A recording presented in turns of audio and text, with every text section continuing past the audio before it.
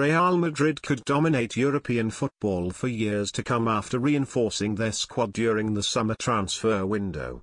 Carlo Ancelotti, who secured the La Liga and the Champions League title with Los Blancos last season, has signed a host of new players ahead of the 2022-2023 campaign. However, the depth of Real Madrid's squad for the upcoming season will be a blessing and a curse for the Italian manager, who must manage his players' expectations. Among those who will be arriving at the Bernabeu next term is 22-year-old defensive midfielder Aurelien Tchouaméni.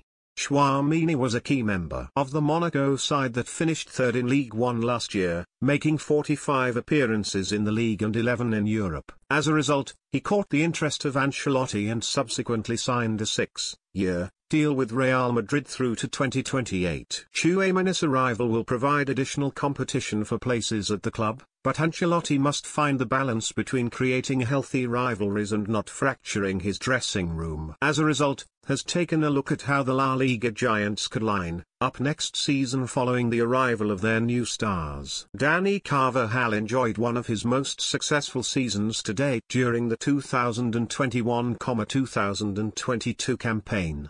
He won his fifth Champions League title at Real Madrid and also secured a first-place finish in La Liga.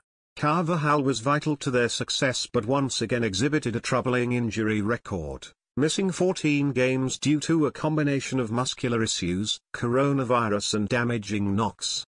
That meant Lucas Vázquez stepped into the right-back position on more occasions than Ancelotti would have liked, featuring 41 times for Los Blancos last season. However, the 30-year-old performed well when called upon by the Italian manager and is said to be staying at Madrid next season despite being frequently linked with a Premier League move.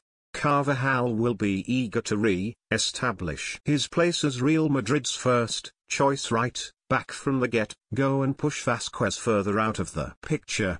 Ferland Mendy is likely to keep his spot in Ancelotti's starting 11 and could establish himself as the manager's first-choice left-back. The 27-year-old was useful in the attacking third for Real Madrid last season, contributing 5 assists in just 35 appearances in all competitions. But Mendy's position is not guaranteed and he could find himself falling slightly further down the pecking order if Ancelotti decides to push David Alaba out to the left to make room for Eder Militao in the middle. Militao formed an excellent partnership with Alaba last season and even made the departure of Rafael Varane feel like a distant memory. He will unquestionably be looking to start for Ancelotti next term. The Italian boss will face further headaches when trying to keep his defensive players happy as the arrival of Antonio Rudiger will provide more competition for spaces.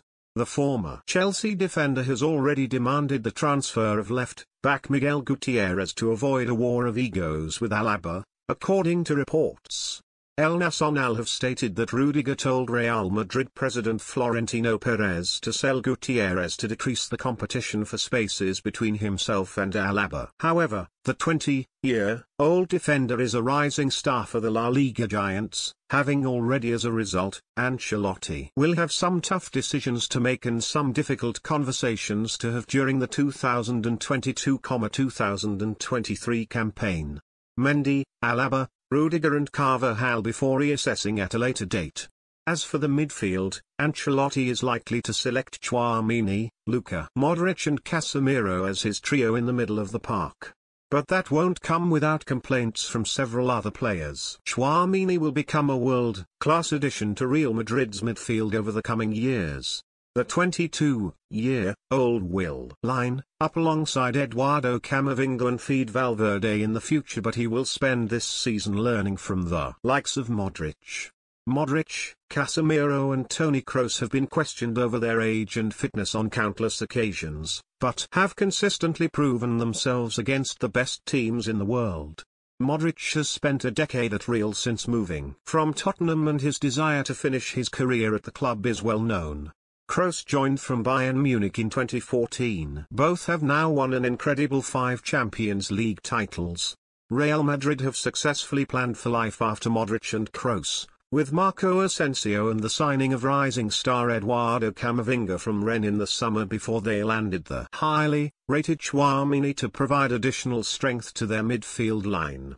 Neither Modric or Kroos are ready to call time on their careers in Madrid just yet and subsequently announced their decision to stay at the club for the 2022-2023 season, meaning Ancelotti will be forced to rotate his midfield line next season to give all of his stars adequate minutes. Meanwhile, Karim Benzema will retain his place in the starting 11 next season after excelling for Real Madrid last term. Vinicius Jr. has also established himself as a mainstay in the team after developing into one of the most explosive and sought-after left-wingers in the world. The 21-year-old had a breakthrough season, scoring 22 goals, registering 20 assists and winning the Champions League. However, Marcos Asensio, Rodrigo and Eden Hazard will be left to battle it out for the final spot in Ancelotti's starting 11 during the next campaign.